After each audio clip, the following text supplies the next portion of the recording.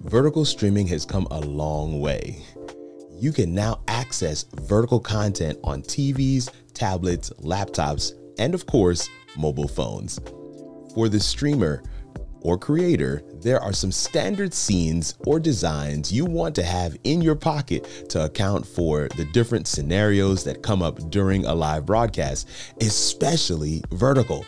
I've shared that list for both EVMux and Ecamm, but never for StreamYard because the functionality simply wasn't there. Until now. Let's review what we've built before and walk you through step by step how to do it in StreamYard, thanks to custom layouts for vertical. I'm also going to include some bonus info on YouTube streaming at the end. Let's dive in.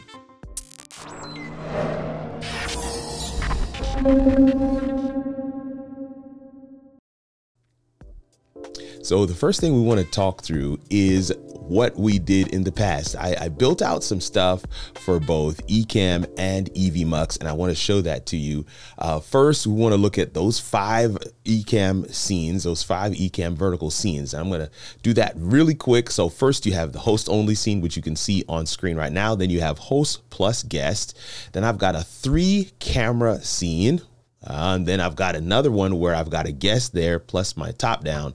Got a different one here that showcases myself and a screen share. And then you can scroll, of course, on that screen share. Then, of course, I have one with my comments, and you can see those comments coming in right there. Ecamm also has this host plus widget thing that you can utilize where you can embed a website directly into a scene, so you don't necessarily have to do some of the other gymnastics like a screen share or other things to be able to do that. It's really clutch, and that's why I always recommend Ecamm. In fact, that's what I'm using to record this video. If you're interested in checking that out, leave a comment below or hit up that link that's right on the screen right here. The next thing we want to talk through is what we can do inside EVMux. EVMux, we did the same thing. And again, we're going to showcase where we can find those. But you can see here on screen, I've got several scenes that we've designed inside EVMux. And this is actually going to be a little bit more closely familiar or related. It'll seem closer to what it will look like inside of StreamYard. EVMux also has a live comments widget. I'm going to actually try to populate those comments right now. You can see those comments flowing in at the bottom right there. Then we have the host scene, the host plus guest, the host plus screen share, which is what you see right now. We can also do the 3 cameras there inside of EVMux, along with a host only. EVMux, again, is another one of those platforms. They've really pushed the envelope. And in fact, I would even dare say that several of the functions and features we are enjoying from StreamYard currently is because of the existence of platforms like Ecamm and EVMux, who are constantly pushing the needle. So that's pretty cool. Definitely want to make sure you guys get a chance to check out that previous video, and we'll make sure to leave a card somewhere here for you to be able to see just that. That previous video is actually on the screen right here, and definitely, again, we put a card right in the video, the YouTube video, for you to be able to hit that up. We'll also put a link in the description, and I will share that previous video had a bonus attached to it. Some ways for you to be able to download the scenes that I built for both EVMux and Ecamm. So that might be a little bit of incentive to go and check out that video. But as mentioned, right, we want to get into StreamYard and how to build out these scenes. I'm going to try and build them out right here with you, and hopefully don't make this into an hour-long video.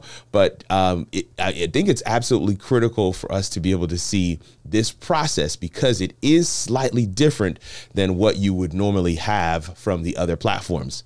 What StreamYard has done is they've combined these two things, meaning layouts and scenes. So here, this is what StreamYard looks like standard.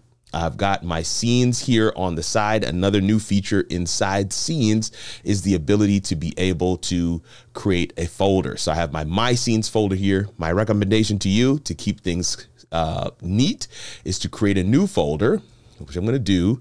I'm going to call this vertical. Boom.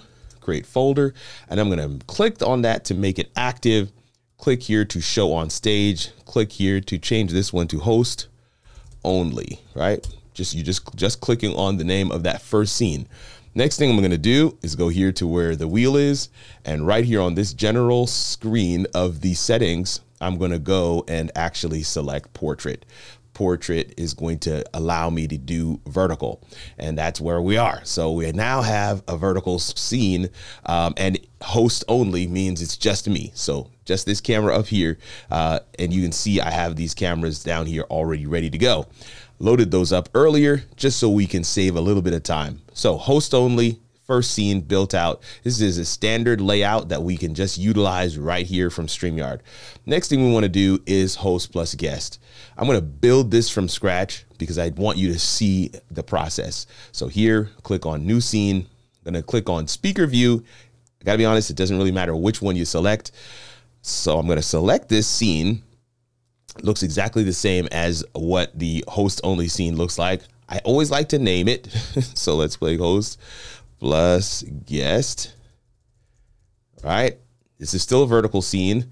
Then we can actually just select this cropped layout. So I select it and add this one to the stage. You can see this, as long as this is blue, and I get this question all the time. How do I edited my scene, I created this new scene, but when I go to it, it seems like it has changed. You want to make sure that it is in blue. So here I click on host only, notice host only. When I click here to go to host plus guest, notice host plus guest, and that I'm just using the standard layout. Now I'm going to build out one more scene. Watch the process. Here, clicking new scene, speaker view. This scene has been created, but it has not been selected. Keep that in mind. It has been created, but it hasn't been selected. If you don't see this color on that scene, it hasn't been selected. I'm going to click it, show on stage, and I'm going to click on the name just to rename it. I'm going to say 3 cameras, right? 3 cameras. And so this is the scene. I'm going to create a new layout. New layout. It's blank. Add item. What do I want to add? A camera slot. I want that camera slot to be. I actually want to make it wide. All right. I want to make it the size of my, my whole camera. There we go. Easiest thing to do now is just to hit the duplicate button, and it automatically picks camera 2. Hit the duplicate button. It gives me a placeholder for camera 3, and I'm going to hit save and say 3 cameras, right? That's what I'm naming it. I'm naming the layout 3 cameras, and I have also named the scene 3 cameras. But notice what happens, and I click to save it. It goes back to the original layout because I just created a layout, but I have not selected that layout. So I'm in my scene that has 3 cameras, right? It says 3 cameras. You can see that that's selected, but this layout is not the right one. When I click here, when I hover over here, you can see 3 cameras. When I click it, now that layout is selected for this scene, and whatever I select for this scene is what it stays as. So when I click back here to say show on stage host plus guest is here. When I click back here to go host only is here, host plus guest with the 3 cameras. And if I had a 3rd camera, it would actually work. So here now I'm going to click new scene. Speaker view. I just always pick speaker view. I'm going to click to show on stage. Click again to rename this host plus screen. I'm going to do host plus screen. And again, this is another, this is the 4th scene. So what do I need to do? I need to create a new layout. Click to plus sign to create a new layout. Add item. I'm going to add a camera slot. Definitely want to make this fill. Make this as wide as I can. I'm trying to keep it the size of my video, right? So boom, boom, boom. All right. Now I want to add another item, add a media slot. And I'm just going to have this take up the whole space at the bottom here. Now I've kind of come to the edge of it. And so that's what it'll look like. So these are here. I'm going to hit save. And again, host plus screen. And man, listen, you may even want to put a little V in there because that'll help you. And so even if I go to the wheel and go to my layouts, you'll notice that way down here at the bottom there, these are here. And I'm going to actually edit this to call this V. And again, why I'm doing that, because I want to make sure that I can find these later when I need them. I want to be able to find them, and I want them to be, want it to be clear that these are vertical. So now I've got these here, boom, boom, boom. Close that out. And so when I come down here, I can see these scenes have been designed here. So in this host plus screen scene, I want this host plus screen layout. When I click that layout, notice that this has been added. And when I click to add my screen share to the stage, it takes up the whole bottom section. So now I have my camera, I have my screen here, and I'm able to, if I have that, let's go back here. There we go. Let's move this over. You guys are seeing way more than you're supposed to. But if I have this screen, you can see that I can scroll around on it. And that is available to me inside StreamYard as I'm showcasing a screen, and that allows me, I'm going to collapse this a little bit, but that allows me a fourth scene. So now this is saved. The layout has to be selected in the scene that you want the layout to be displayed in. And once you have your scene selected and your layout selected and you add your assets, that scene is ready to go. Scene selected, layout selected in that scene, and you add the assets that are specific to that scene, and you're ready to go. So when I click back through 3 cameras, click here, 2 cameras, click here, host only. And the really cool thing about StreamYard, especially for this, is that I can put this overlay here in this scene, and that overlay stays in that particular scene. These overlays are also tied to the scene, and you can go between your scenes. You can see that those overlays are staying where I want them to. So here, boom, you know, I'm just using what's already built into the system. I'm going to go down to this host plus screen scene and add something else here as well. And again, it's just a matter of utilizing what's there and understanding and stacking the different features. Custom layout, making sure you have it added to the scene. Assets are added there, whether it is a screen share, whether it's cameras, or you have an overlay or even a background. You want to make sure that all those are added there.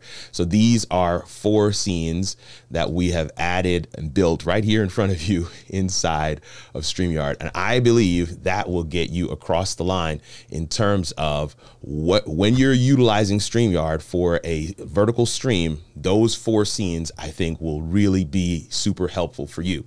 If you're new to StreamYard, maybe you're watching this video and you're like, didn't even know StreamYard had those functionalities, and you're like, I want to give it a try, definitely use the link that's on the screen right now, and it'll give you an extended trial. Definitely, I will get some credit for that because it's an affiliate link, but I did want to make sure that you get a chance to see that. I did mention that we're going to do some bonus updates that YouTube has changed for vertical streaming, and I want to show those to you right now. It's just 3 quick ones, and the first is streaming across platforms. They're adding a way to reach viewers on every screen, right? So soon creators will be able to broadcast in both horizontal and vertical formats simultaneously. That's crazy. And this, again, makes this video and the ability to stream vertically with StreamYard even that much more critical as you have these functions and features being rolled out by YouTube. They're also building on a successful pilot. They're expanding the ability to react live to content on YouTube, allowing anyone to start a vertical live stream on mobile and react to other live events. That is pretty dope. And you can see they give a little example over to the side here. And then the last thing is AI highlights. AI powered highlights, turn live content into lasting content with AI powered highlights. I think those are game changers. I don't know how you're going to utilize those. Definitely let me know in the comment section, because I think it really will have impact for many of us as we seek to utilize these platforms and functions and features in our content journey. One of the things that I love is that even YouTube is joining the fun with these updates and features creators can leverage for deeper engagement and reach. In case you didn't know about the metric ton of updates StreamYard has released, I've put together a State of StreamYard video 2025 just for you. Click right here to watch, and I'll see you over there. This was a fun one, y'all. Grace and peace.